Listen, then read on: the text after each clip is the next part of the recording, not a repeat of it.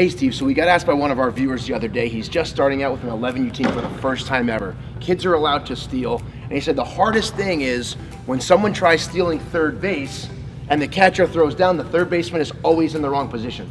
They're either getting to the bag late, or they're straddling it wrong, or can you show us some drills that will help teach them how to get to the bag properly, when to go to the bag, and kind of what it looks like? Yeah, definitely. Most times the third baseman is going to get a delayed reaction, right? So we need our middle infielders to make sure that they let the third baseman know that the runner's stealing. Most times they'll yell out runner or stealing, and then the third baseman's job is to get to the base as early as possible. He can't turn and watch the runner and drift to the bag, otherwise he's going to be late. He's got to get there as fast as he can.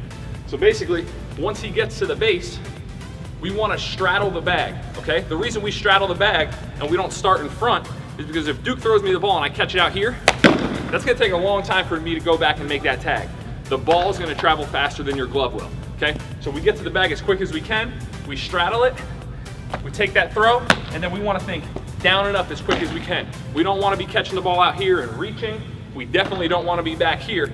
So again, don't worry about the runner, get to the base as quick as you can, straddle, down and up, and show it to the umpire. It's an easy way to get to the bag early without having to reach, without being, not delayed, late getting to the bag, and getting the tag down quick.